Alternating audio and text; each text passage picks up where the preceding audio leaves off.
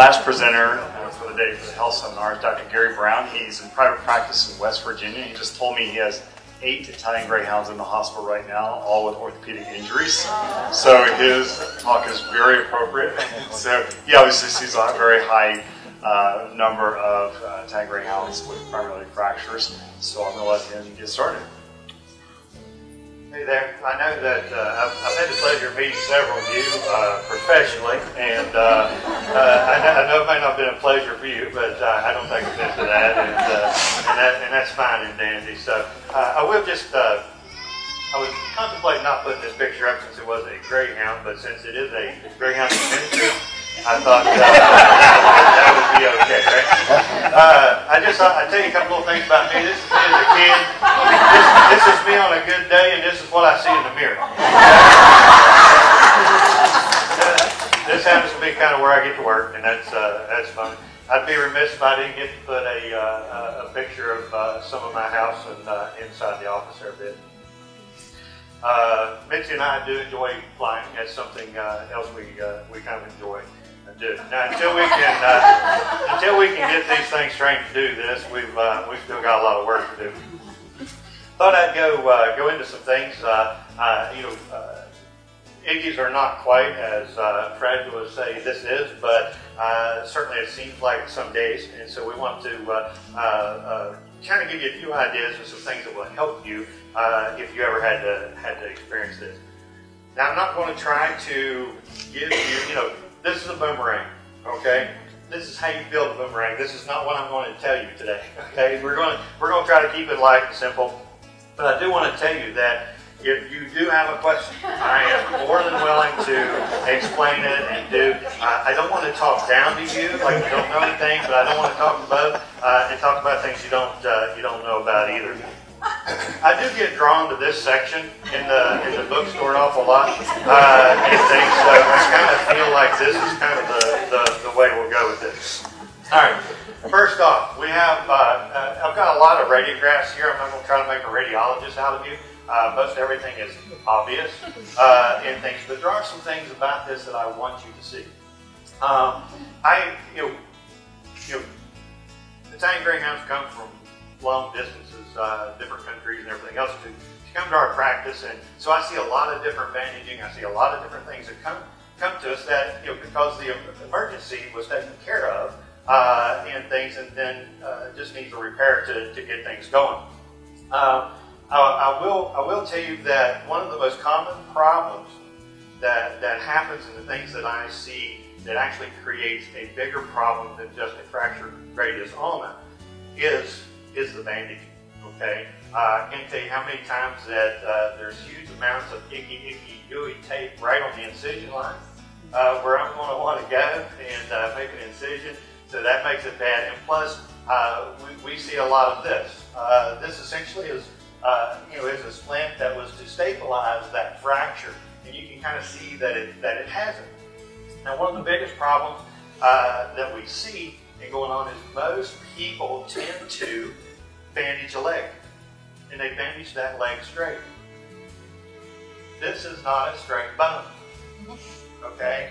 And so what needs to be done is actually to splint the bone.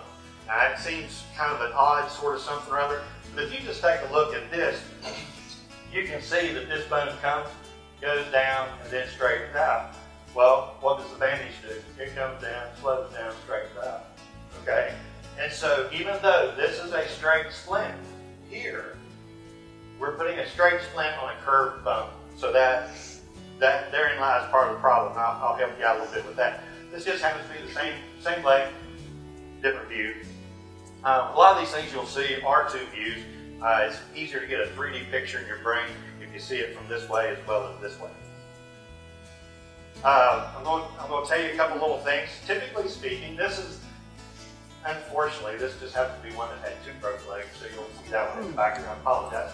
But essentially, this is actually a leg that is in healing. It's been at the hospital a few days and things.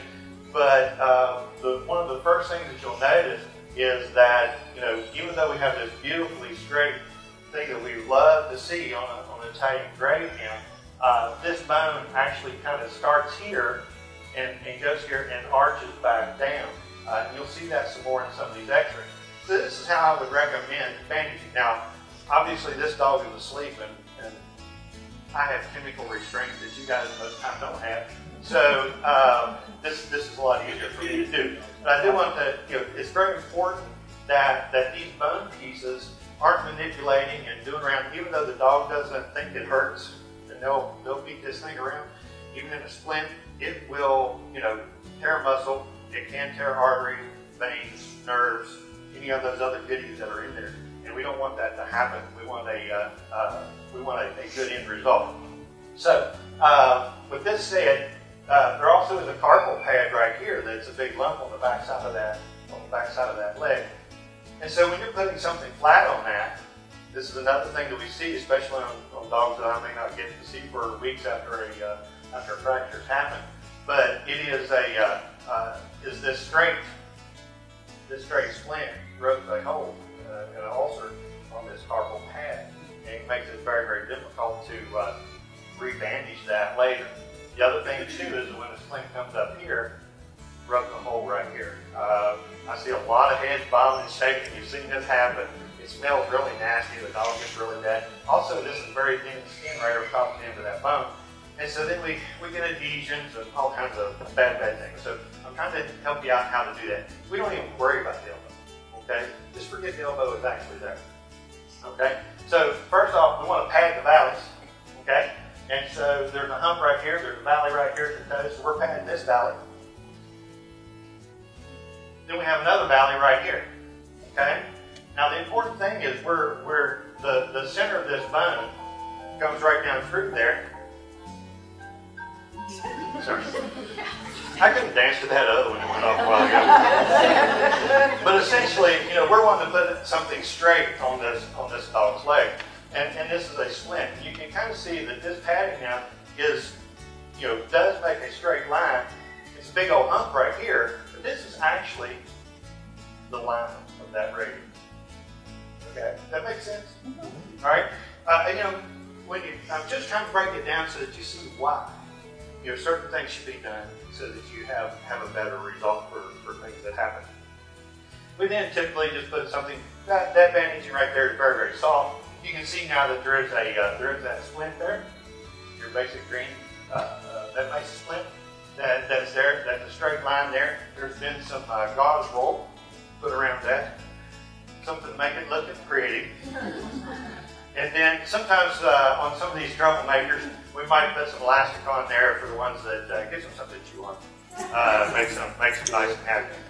Oops, I probably should have told you. I've got some growth slides in here too. Okay, so if the next two slides, if somebody really gets growth slides, you may want to look away. This is a dog that got sent to us that actually for a knee problem. Of course, the bandaging. This is the knee right here. And the bandaging came to here. Okay? Which, so it wasn't doing the knee anything. It was just like saying patella. I say just, but it didn't need bandaging or anything. But anyway, you can see where the top of that bandage was so tight and where it wore that, those type of things happen. That's a gross picture. I apologize. But that is this dog, just looking at it from the back. And that's the way he got to ride. And then, then we've got to do still got to do knee surgery on this guy to rebuild it. That's just the inside view of it. All right, I'll show you a good, pretty picture every once in a while too. This is actually Dr. Brown. This is Dr. Brown. This is Amelia. All right, so and that's kind of what those two use their Christmas card every year. All right, let's get into some breaks, and I'll show you these really. Try to zip through these things fairly quick. You got to imagine it's really hard for me to talk fast, but I'll give it my best. But you can see in this leg the shape of that radius that you're seeing on that, and the bandaging we're wanting to see. There again, you can kind of see that this splint kind of goes really nice with the back of that leg, okay, which is this line here, but it does nothing actually for the bone itself. It's just this is an attempt to try to get it a little bit better and things. This is taken with the splint on. You kind of see some shaping there, but sometimes it's still very difficult to get things. That's looking at it the other way. So it wasn't as lined up as one might think. I'm sorry, it's kind of a typical day at our hospital. If you will know, veterinarian comes in a lot of different colors, so when I get names mixed up, I know go get the yellow one, okay? And things like that. You will notice that we have six Italian greyhounds, 7 broke legs. Oh my goodness. Okay. All right, let's fix something here. This is a little higher than the typical one that everyone talks about as far as an Iggy break. Sometime shortly before this certainly was a death screen. This is just the other view of it. Now, this is a procedure that most orthopedic surgeons will highly discourage. Let me tell you a couple reasons. One is this is a very, very fine wire. This is not really a pin, it is measured in wire size. Okay? And so stabilizing that leg that way needs some help just besides the wire. Okay? And the reason why this is so small is the radius, instead of being a round bone that you might see in a ham hock or something like this, it is actually oval like this. And so we can only put in a big enough pin that would touch the tip of the bone. Since we don't have, oblong looking oval pins, we're using the round pins. Now, this does a couple good things for us, and things as far as making a very small incision, making a very small exit incision, those type of things. But it is very delicate, and so it needs some help. Most orthopedic surgeons say do not do this because the pin can bend, it can break. It's not good stabilization. But when the proper care, the aftercare is done appropriately, then it usually can do very, very well. This one's pinned. You can see that the radius is lined up very, very nicely. The pin comes out actually out of this bone. You can see this is the puppy right here, and this is a growth plate that isn't closed. So this is a very young dog. That is not a fracture. That's also a growth plate.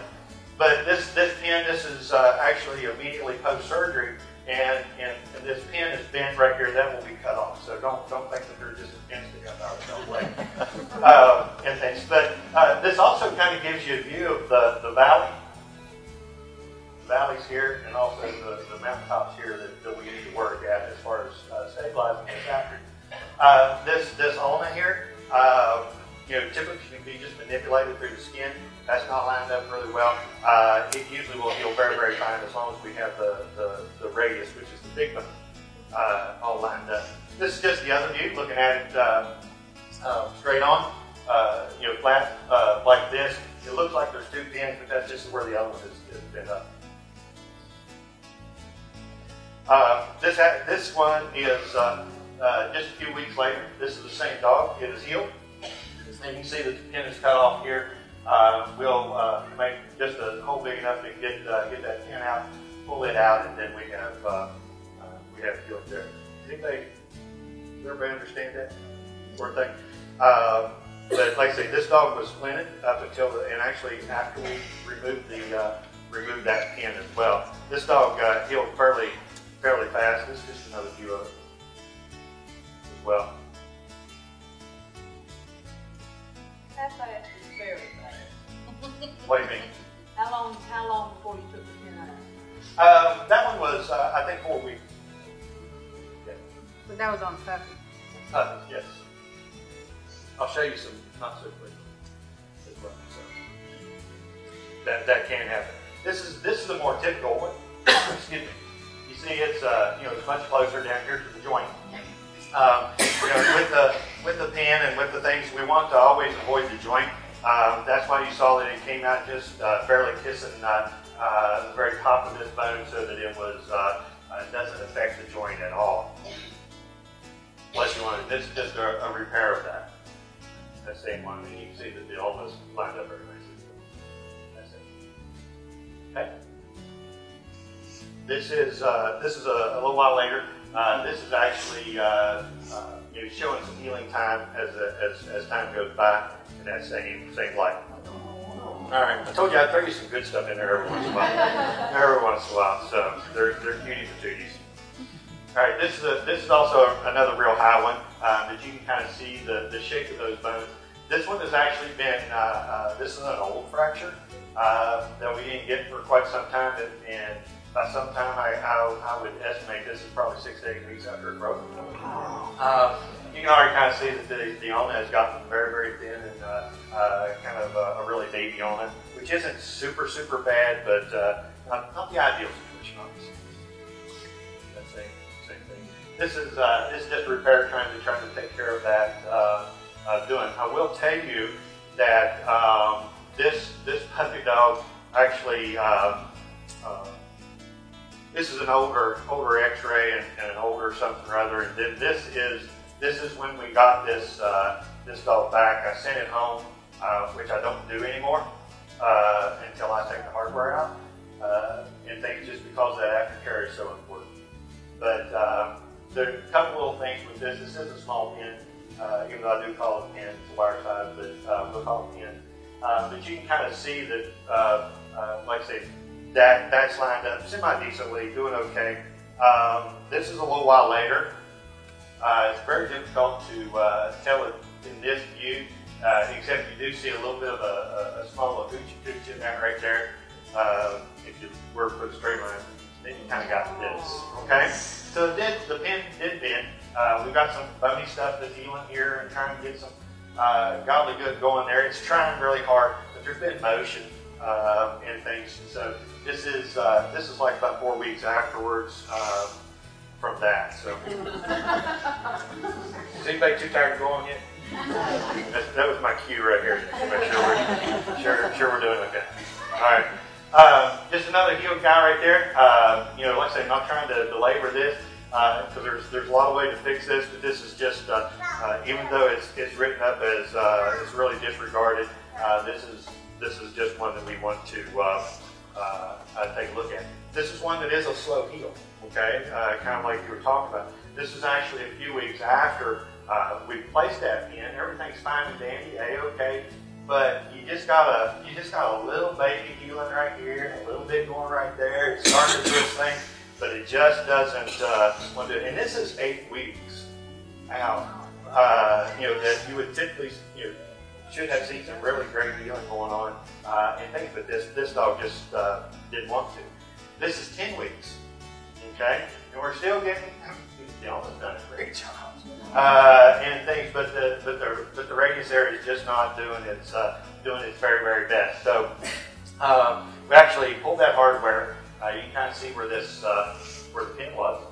Okay, it's a little easier to see in the other view, but there actually is a hole right here.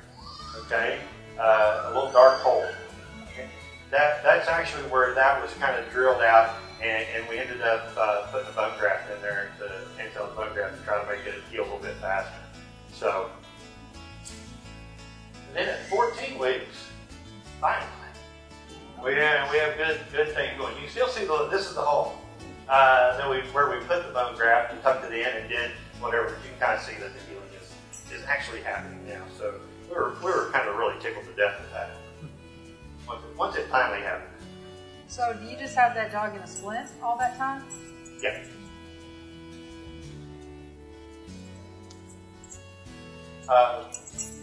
This one here, I will show you. This is actually a bilateral fracture, which means both legs are broken. This is one we didn't get really quick either. I believe this was the rescue dog named Iris. This is the right one. There's the left one. All right, same old going on. However, you know, we were looking at a kind of a timeline, and then what we were looking at is trying to you know, get these things as quickly as possible. Try not to have too much of a disabling sort of thing, especially with 2 legs. We're going to be in some pain. We're going to be in some things. So we ended up plating this. Now this is a titanium plate versus a stainless steel plate in that, but which also kind of gives some little different dynamics, you know, to these fractures. That one's just a little off. You can see a crack there on the inside of that one. This is the other leg.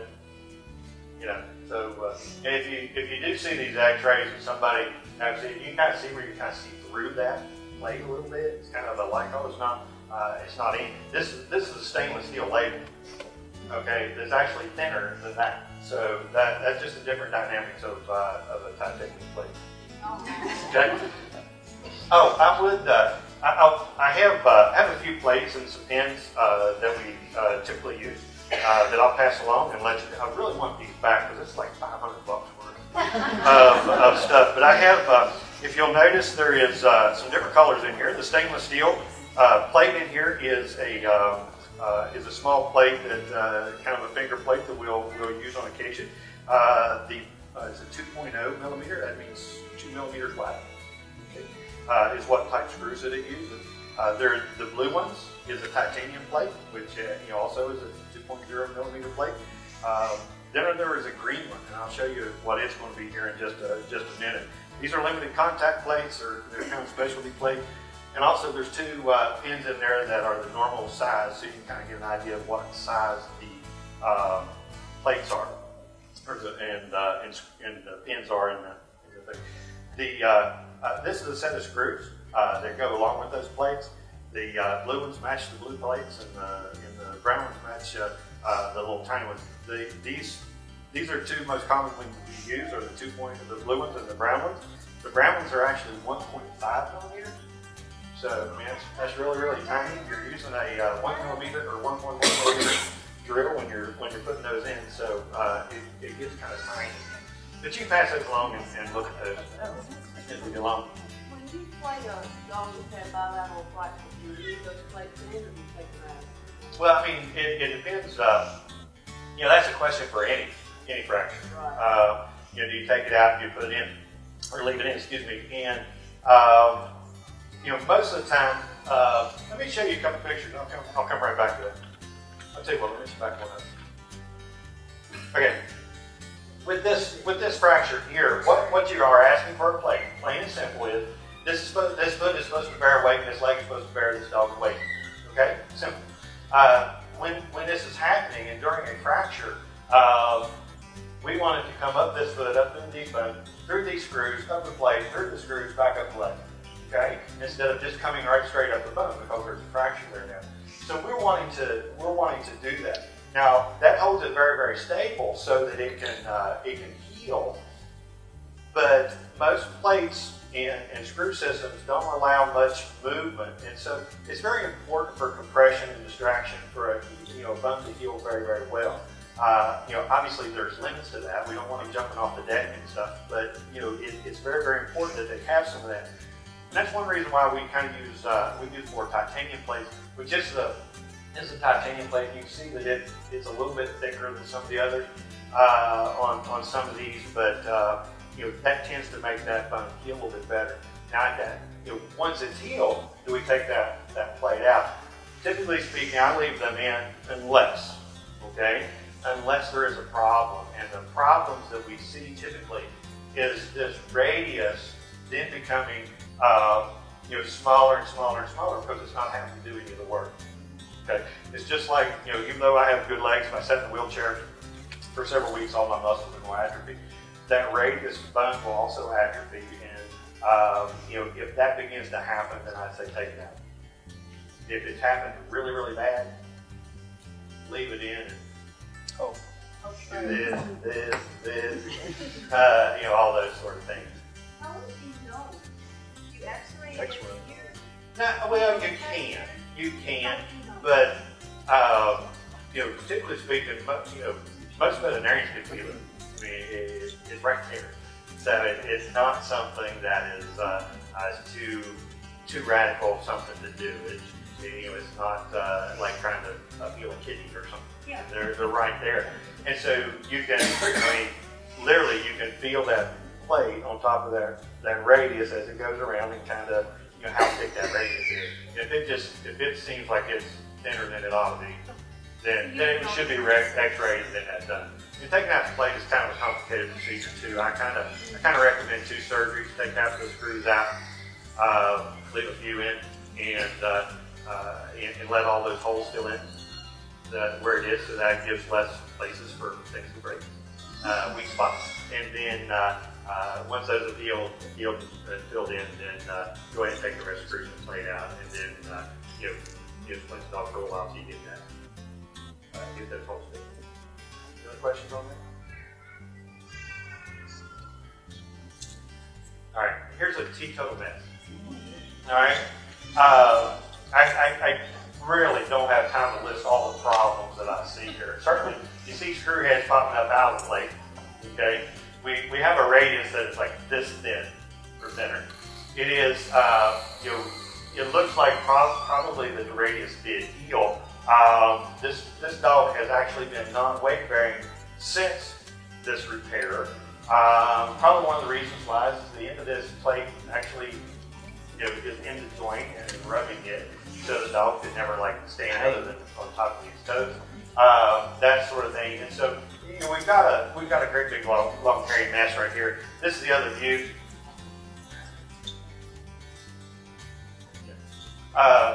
You can see that this is a cut plate. All right, it means that we can get cuttable plates that are like 20 holes long, and they cut up to how long you need. Except you don't leave this. Okay, you kind of make it look like the end of a real plate, and things. You can actually see that this plate is actually cut there in here, put in. This one just has to be tearing the shreds out of that joint there. And one big no-no is there's a hole right over the fracture point. So this is a weak spot. There's no screw there, so that's the weakest spot in the whole plate. It's right over the place you want to put a screw.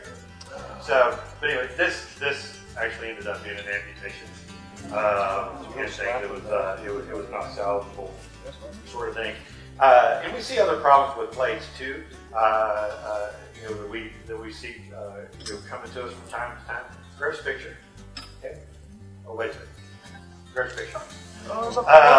You can see this plate is exposed, and there's various reasons for this. I won't get too deep into it, but it is kind of cool. You can read the serial number on it, and things for that. You know exactly what you got going on there, and what kind of screwdriver you're going to have to do to take that out there. I told you, it's a nice good picture. Sometimes you're at the right spot every once in a while to take the right picture. All right, here's another bugaboo. This is a plated leg as well. You can kind of see that the plate is broken. Okay. Now to break a plate, you can almost bend a plate in a U. You just can't do that. Okay. So if there's enough cycles that do this, it's going to break. Right? And so this was a cycle. This was the fracture site that did. And one thing that you will notice with this, well, maybe you won't notice, but I'll tell you to notice about this particular plate is it is put on, instead of being on top, it is on the side. That was my dog, and it was done by a orthopedic surgeon that did it wrong. Yes, it was. Well, here's the thing. You can get by with this a lot of times, but there's a lot of times you cannot. And the reason why I show you this is, you're not going to really be able to tell your orthopedic surgeon where to put the plate. Okay. However, there are certain things, and certain surgeons just aren't familiar with Italian greyhounds, and so this is actually what we call the compression side of the bone. All right. If I had a broomstick that I cut in half, and all I did was put just a strap across the top of it and held it right there in the middle, it's going to be straight. Now if I roll it over and hold it right there, it's just going to be and flop to the floor. Okay, that is the compression side.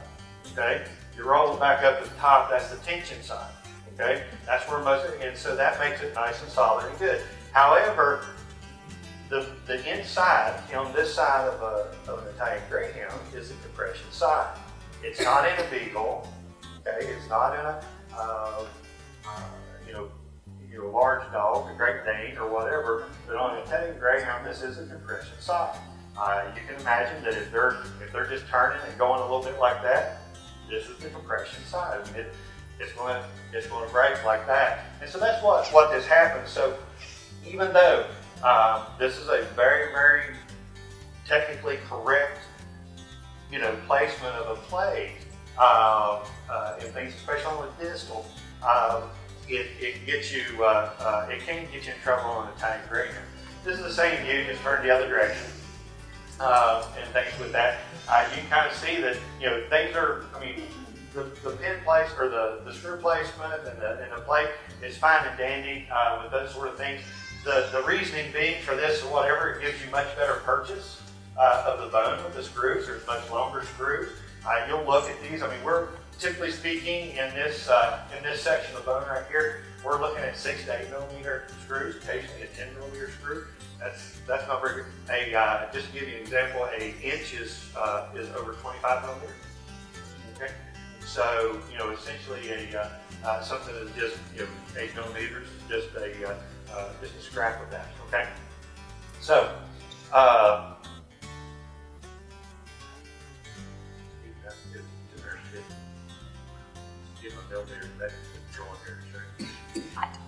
Okay.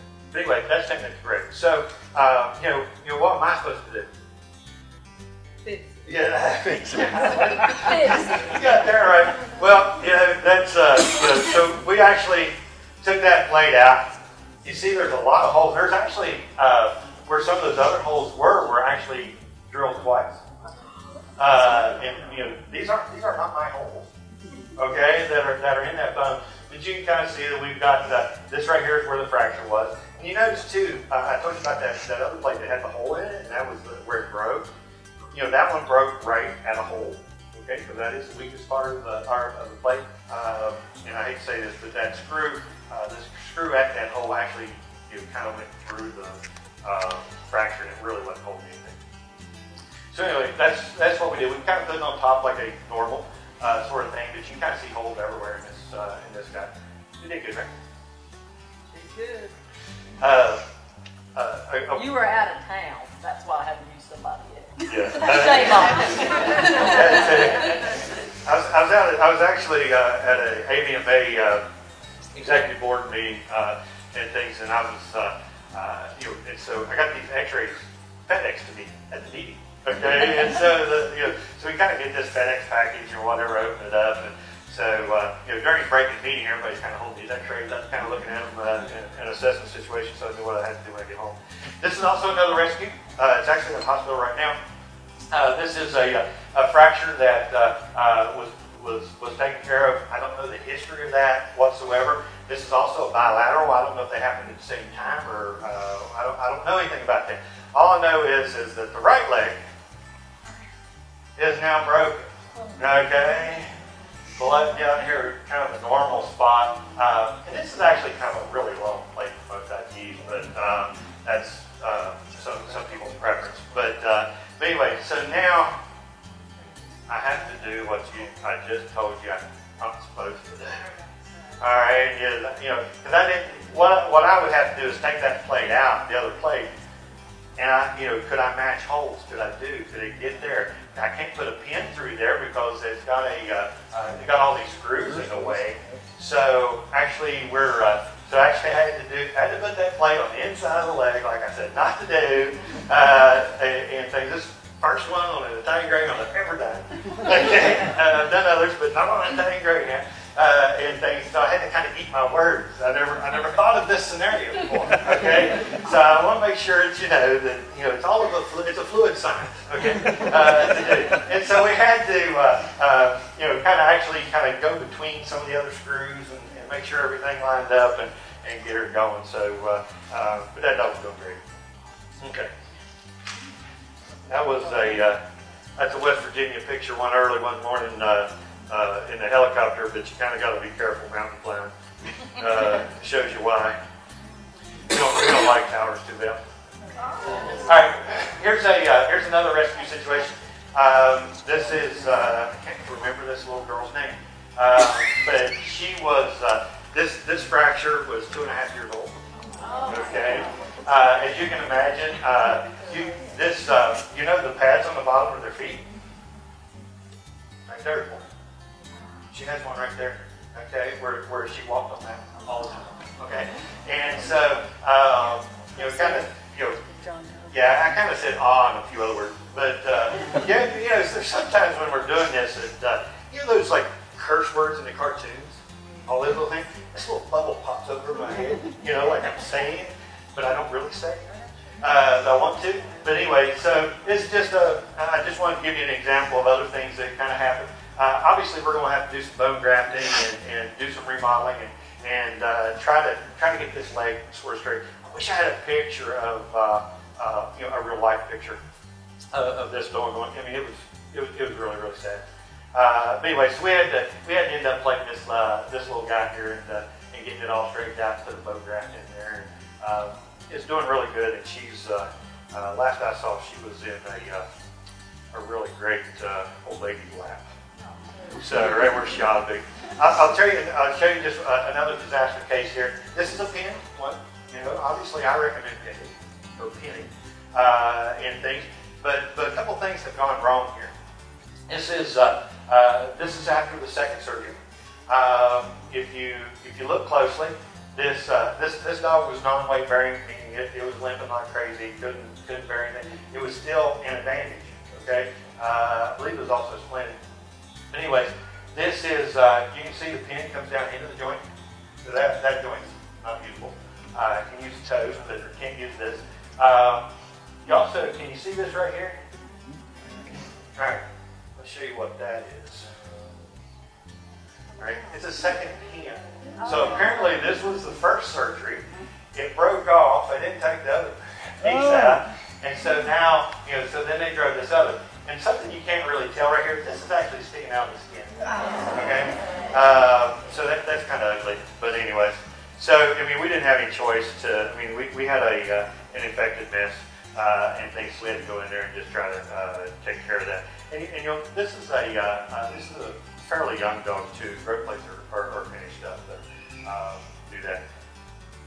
My dogs don't come with these, but all right.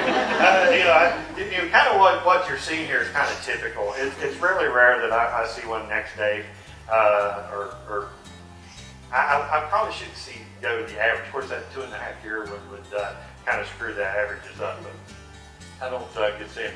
I'll show you a few other little things that can happen with us here. This was seen by an associate of mine, got hit by a car, and this is kind of one of those whole body shots that we don't really like to take. But was looking for a bunch of lung problems and some other things that very possibly might be going on. You can see this total crack here in the back leg. That's right. This is the knee right here, and all those fractures there. Just another picture after it was splinted. So this is a 10-year-old dog that actually has other health issues, has a bunch of other problems going on, and we really wanted to kind of be very easy and nice with this. We know that the blood supply to this can be really challenged. There's so many pieces in there. You could have screws, little baby screws going out which direction, a bunch of stuff. You know, I wish I had bone glue that you could just, you know, put it together. It doesn't happen right now. So what we did, actually, you can do this on a tibia, is put what we call an external fixture. Okay.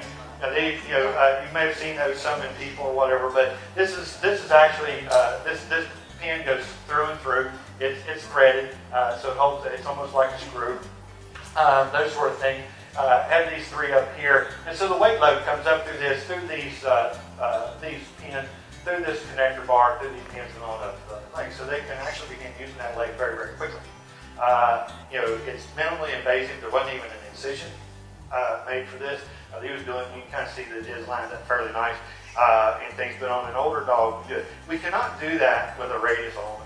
Well, you can do that with a radius almond. Do not recommend it for a lot of reasons. And for one, just there are circular rings that can be shown to be used, and they actually have wires, and they're small, and those are kind of iffy, but they're like so heavy. I mean, it's like 1.5 pounds of stuff. These dogs got to try to drag it around and do. It makes it very, very difficult. If you use an apparatus like this, you're looking at something that's going to make really kind of a big hole, and it's a disaster and things. But you can see this is fairly good alignment. The pieces are there. You know, they're as we call it, they're all in the same room. so they can get some things together there. This is probably 3 weeks later. This is 8 weeks later. It's beginning to heal and things, so then we can just take those sedate the dogs, take all that hardware out, and hopefully go happily ever after. Okay. The dog stayed with you the whole time? Pardon? The dog stayed with you the whole time? You know, this was actually a local dog, and this is a total different situation. So yeah, it went home, and we saw it every week, changed bandages on it. It actually just has bandages around that apparatus, so it doesn't get hung on the furniture. Okay, I mean, essentially, I mean, that's, you know, and it can kind of have some sharp edges, so we don't, you know, it's not killing whoever picks it up. We also have to kennel care too, so that, you know, get it. A little bit. I mean, very little, really, because, you know, this is, I mean, it's just a puncture wound with that tingle in there. And once it granulates, there's granulation tissue that happens around that. It's hard to make that get infected. Okay, so, I mean, certainly is on some prophylactic antibiotics for the first little bit to granulate. But after that, it's usually very well. The problem we would see if that were that pin, if any of the pins got loose and were wiggling, that's a different story. But you know, if everything's solid and good and everything's fine, then we typically don't. I mean, it's just primarily just taking care of that outside apparatus. All right, we'll do a few other little weirdo things here for you. This is also a neat. When a guy came to us that had been diagnosed with a hip problem, we certainly sedated, x-rayed some hips. We actually had found the problem previously. We just didn't know exactly what it was. But certainly there was a previous fracture here that had happened and was already beginning to heal. We had a little bit of distortion because it was right here next to a growth plate and things, but you can kind of see the comparison between these two bones right here of how they look differently. I apologize, I hate to be in your way. Anyway, this is the good leg. And what it's supposed to be like. This is a puppy. This is normal. This is not broken, right? That's just a tibial crest there. That is a normal thing. This is the other one. That you can kind of see it. You should have put those side by side. You can see that healing's already happened. And we primarily just gave some anti-inflammatories for that and really watched for any more deformities that happen. And really, it straightened out, did just fine. Pardon? Yeah, it's a weird one. That is not a usual at all. You're talking about fracture and disability on the inside of this right here. I have no idea. The puppies are puppies, man. That's I don't know if that was a backflip or what, but it happened, and there it is. So I asked the puppy, it didn't tell me. He's laughing here. Yeah. Let's see, what was that? Okay, we'll just leave that alone. All right. I'm trying to zip through here and try to get you something. This is I just wanted to show you this other plate that you may have seen through there. This is a really distal fracture. That came in here. It also is one that came to us late, so to speak. It had been 2 to 3 weeks since it had fractured, so we wanted to make sure that we got some good stabilization. This is that green plate that you see. It's kind of a T, what we call T plate. These are 2.0 millimeter screws in this. These are 1.5 millimeter screws in that, and they are titanium. However, I will tell you,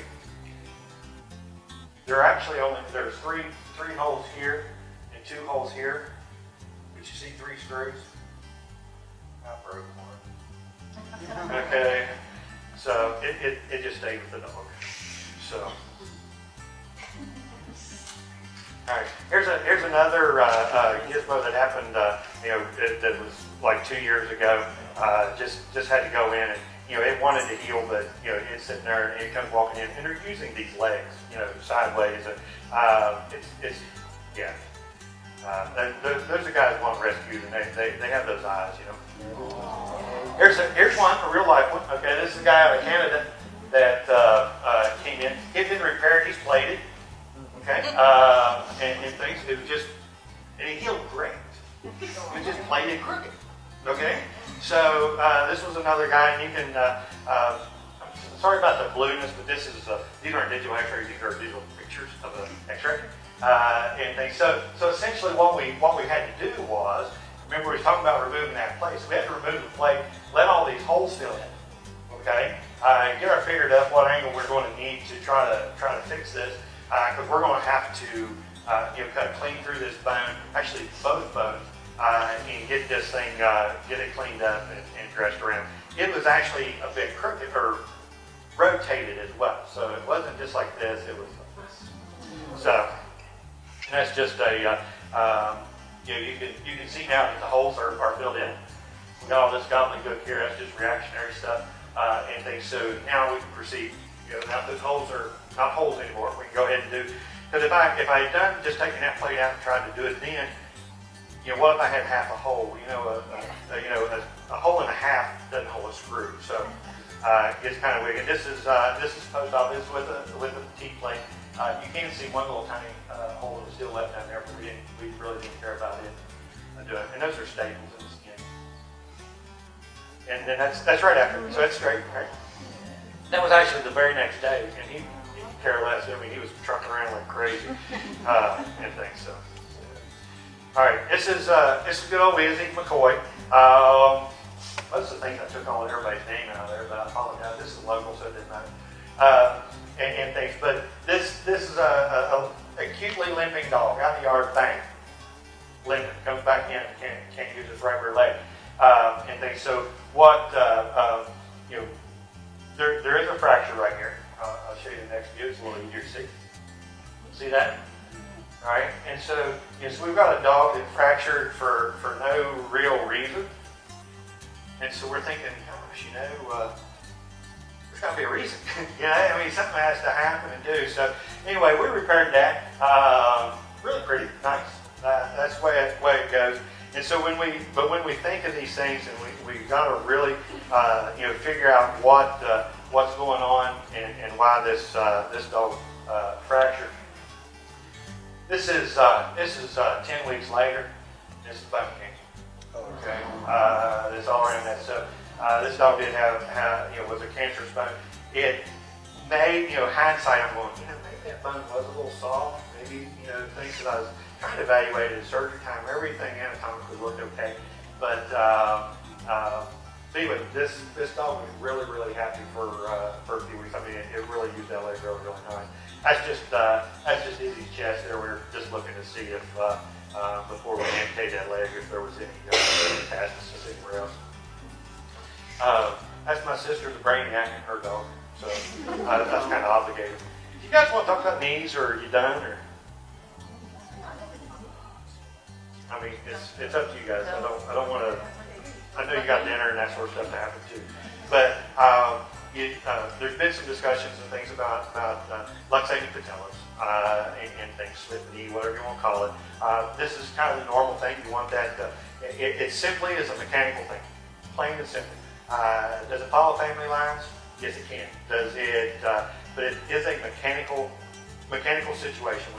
And that's what makes it progress from a grade 1 to a grade 2 to a grade 3 to a grade 4. My standard is a grade 1 is not surgical. Grade 1 does not have to go to a grade 2. Grade 4 is, I guess grade 0 would be ideal, but grade 4 is total trash. Okay. A grade 2, if a grade 1 does go to a grade 2, it will always go to a grade 3, and a grade 3 will always go to a grade 4. Now, it might take a year to do that, it may take 5 years to do that, but it's going to happen. So once it becomes grade 2, get it taken care of. This is just we rarely see the ones that go out to the outside. That's what lateral means, to the outside. Most of them always come to the inside. And I told you it's mechanical, and I may not be a very good representation of this, but it's just like a rope and a pulley. And you know that if you come off to the side of a pulley and pull on that rope and do whatever, it's going to jump traffic. And that's what happens essentially with these guys. Now, there's a couple of things, and I'm not talking about the ones that have trauma and this happen, but essentially some of these dogs just mechanically, pure physics, instead of having the muscles attached right here, are over this way. Okay, and so it's kind of like trying to get it to jump the track. The other thing too that can happen is the other side of the pulley, which is the front of the shin bone here. And essentially, when this happens, it wants, especially in a puppy, so much in a grown puppy, it will actually bend the front of that tibia over. Okay? The more it does it, the more, because remember that growth plate I showed you that wasn't a fracture? I mean, it's soft and nice, and it just keeps tilting it over more and more and more, until it stays out all the time. Okay? And that bone is then totally distorted like this. And so there are multiple things that can be done with that, but primarily you have to have things lined up. Now, you can't take this muscle off the pelvis and stick it over here. Right? So we kind of got to work down here at the other end. So if it has a really, really shallow groove, we do cartilage sparing procedures to make sure that groove is deep. Okay, so it will actually hold it in, and it will run smooth. God only makes cartilage once, and so we try to make sure we save as much of it as possible. Our next best thing, I mean, boy, could I make a pretty groove with a rasp and just make it real nice and pretty. That gets rid of all the cartilage, and we want that, okay, for long term. Then the other thing, we need to angle that groove so that it is going to be in line with everything. And then we have to make sure that the far end is lined. And essentially what that is cutting the front of the tibia off, moving it over here, and screwing it back down. Okay, to get it to line up. Yes, the dog will be a little pigeon-toed on that side. We can kind of, Hawk will go out to the outside and kind of walk that way, but it's at least functional, and we'll now use that leg. Once this happens and all that bone distorts over like that, all these muscles that made the dog stand, okay, these muscles right here in the front, since this is over here now, are actually asking that foot to pull up. All right, it's all physics. All right, this is what happens. Just this the way that it's made. It tries to, so some of those dogs can't even put their foot down with a grade 4 luxating patella, and so they're trying to use these other muscles to try to get it down there, and they just can't. And things. So, and when you see a grade 4, you actually know it because we're looking at this. So, it's pretty trashy. I'll just flip through these. This is just an X-ray. It kind of shows the pelvis here. We won't worry about any of this stuff up here. But you can see that this kneecap, instead of being in the center of this bone and right here, is setting over. This is actually a bilateral. Both of them are doing it at the same time. Unless it's trauma, there is a rare one that is only one leg.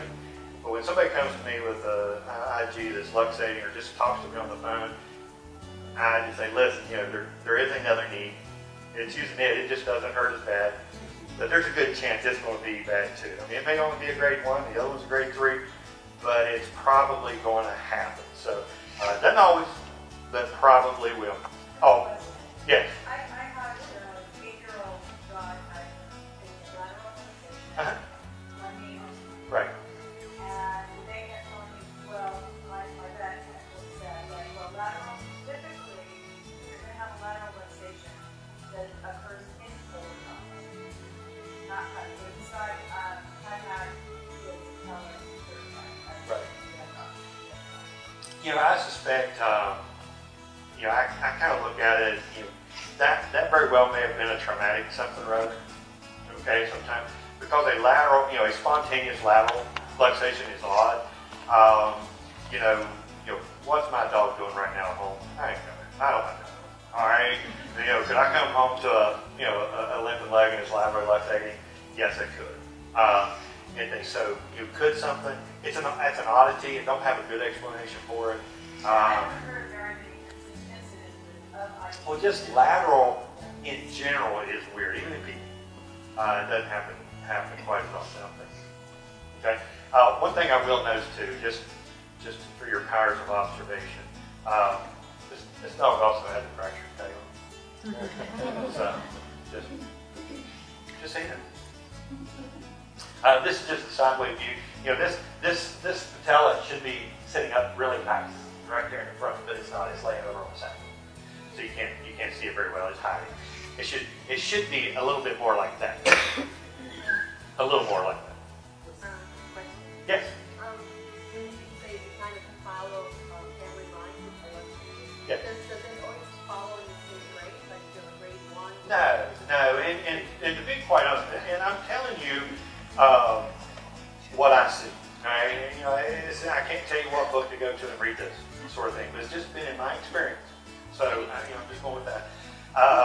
You know, I see it, and what I see, you know, since I don't use her now, you've seen a bunch, but it is so often, you know, this dog, you know, could be might be, 3 years old. It had puppies at 2 years old, and so then you start worrying about those puppies. Most of the time, we don't sit in that puppy, but you sit in those puppies. Right? I don't know why it skips, why it does, but that's the way it goes.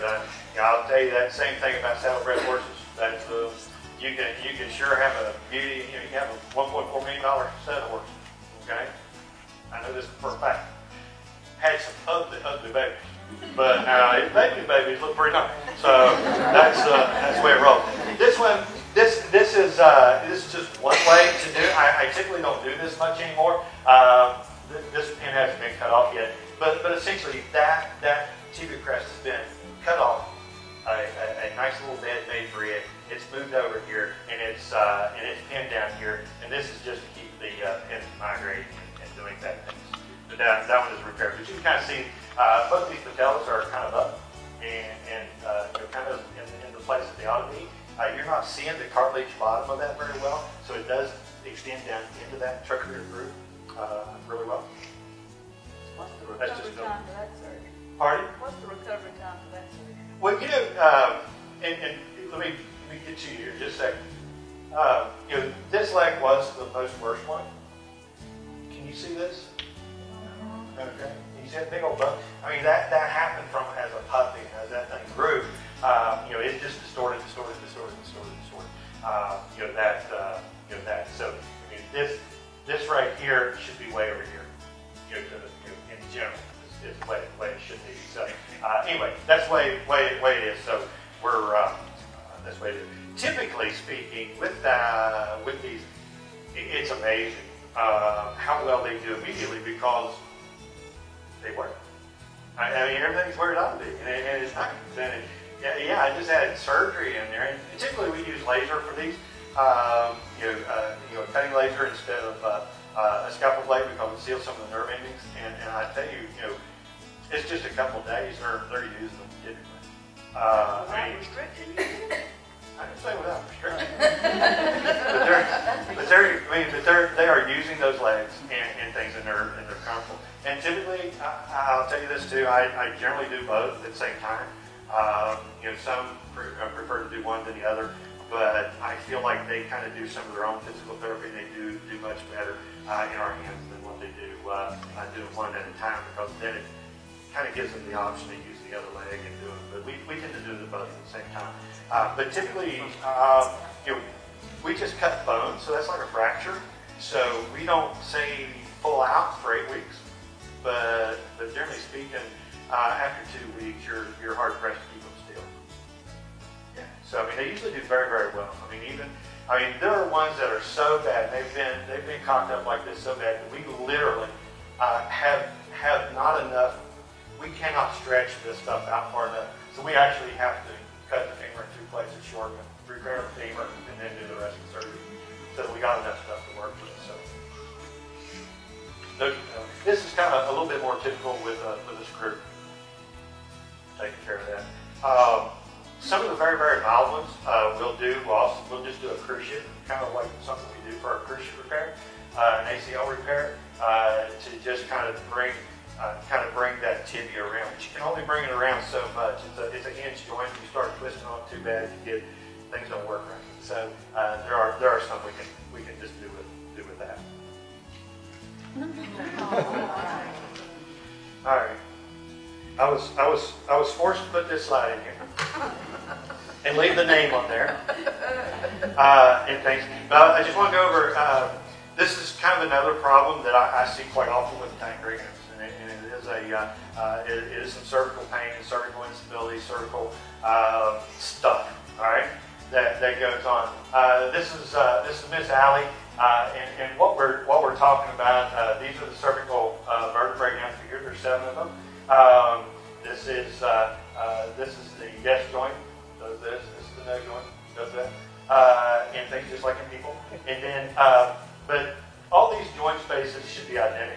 are very close to identical. And you can kind of see that this one really doesn't match that one very well. And this one right here really doesn't match too well. And this is, looking at it in a little bit of a flex view, you have to be very cautious about this because you can actually pinch the spinal cord. You don't want to do that sort of thing. But you can kind of see where the spinal cord lays right here on top of these vertebrae. Okay? You can kind of see it comes right here, and then there's a big hump. And things with this. And then this joint right here is not the best in the world either, but you can kind of see that this one certainly is pinching this dog and creating a bunch of nerve problems. And so typically speaking, with Allie, all we did was simply do a cervical fenestration. Even though this is the problem child and this one doesn't look too happy, this was a problem previous.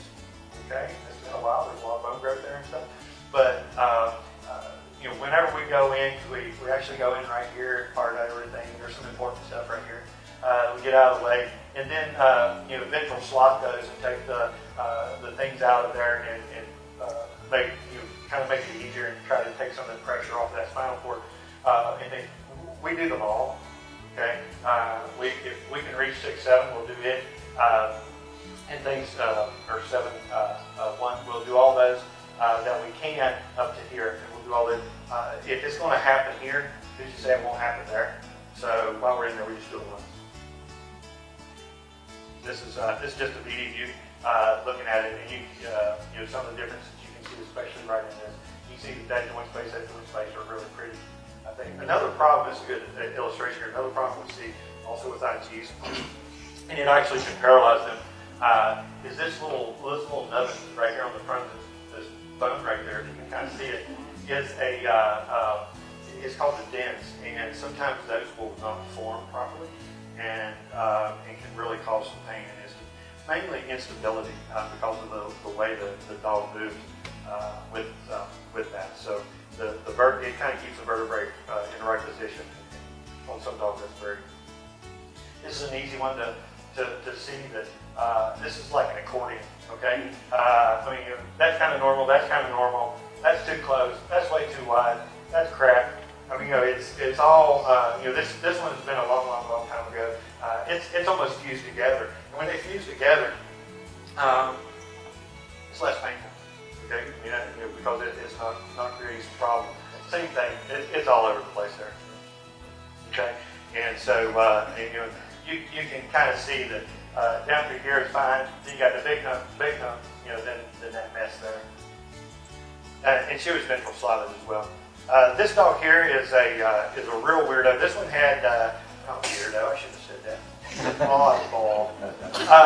And things, but where the nerves come out of this spinal cord to make everything functional, go to the front legs and that sort of thing through here, and things. And that was one of the problems that Allie was having too. Is she was very lame in one leg and kind of holding it, doing because I imagine she was numbing that leg sometimes and having some real problems. But this one really, these were really close together, and the pain, of where those things were pinching those nerves right there, it's called radiculopathy, radiculitis sort of thing. So essentially, these are some cancellous bone screws that we use just to actually space that.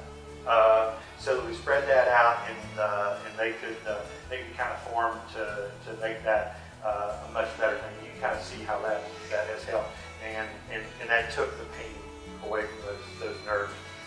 That's a little tricky procedure there. You don't want to put screws through the spinal cord. And that's just mistreating too many yiggies. This was just a little fracture. You saw one of those cancellous bones or screws so that was just a slab fracture. There's a happy customer, right? All right, let's get into some happy stuff. How many see? Oh, baby. Yeah, babies. Everybody likes babies. Come on. Since we had all these x-rays, I thought, well, let's do something nice. How many? You're going to make it harder than what it is. Either count heads or spines. Okay? There's one. There's two. There's three. There's four. That's all. Okay? And I'm sorry, but they're all coming the wrong direction. So that's what it's going to be. Now I do have some gross pictures here. So that was not. Anybody here from New York? Yeah, it was.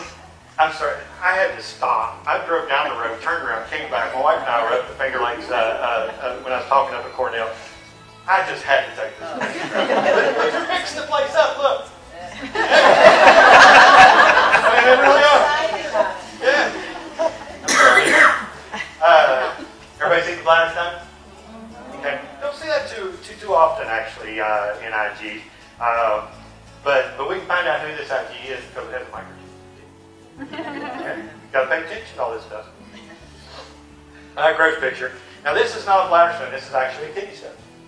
Okay. This is in that. I don't have an X-ray of this. Should have. But this is actually at surgery time. This kidney is actually opened up, and this is the kidney stone that was inside. It's just that's what they call it. You can see there's still creeping crud in there inside that thing. You know that had to be painful. Anyway, there it is. Those are centimeters, so it's a little over an inch long. That's a pretty honking. All the men are Yeah. Okay. Well, it's worthwhile, right? Okay, there you go.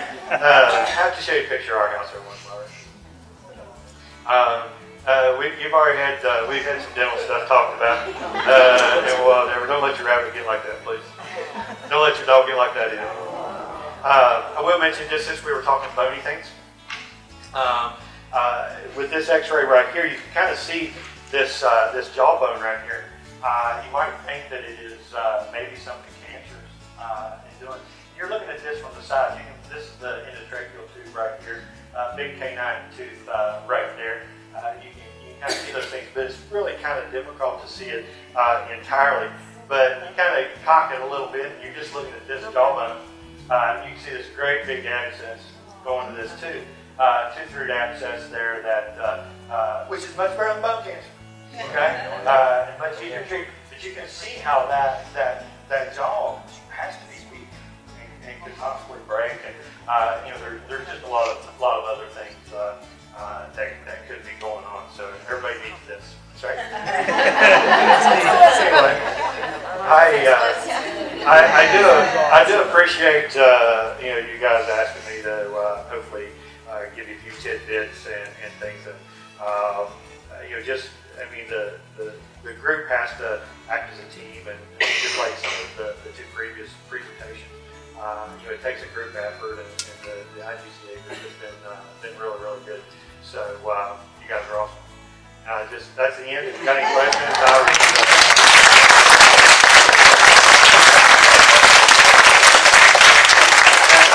I know it's really, really late, but if you do,